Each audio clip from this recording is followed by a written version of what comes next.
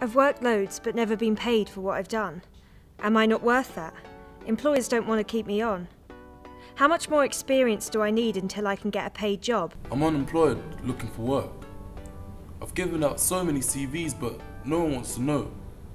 I've tried everything, talking to recruiters, but they only want a CV and don't want to know about me and what I can do. I've been kicking around the streets giving my CV to anyone that'll take it. No one will give me the time of day. It's the economy, they say, not the right fit for us. I've heard it all. But then I found Task Squad. They spoke to me and helped me find a job that shows my worth, working with me to improve myself.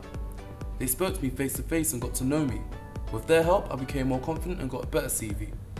And now, I work here and finally getting paid.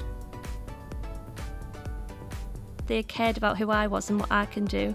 They got my CV out to employers and showed me how to have a good interview. If you'd like to find a good paying job, register online with Task Squad and find a role that can get you started.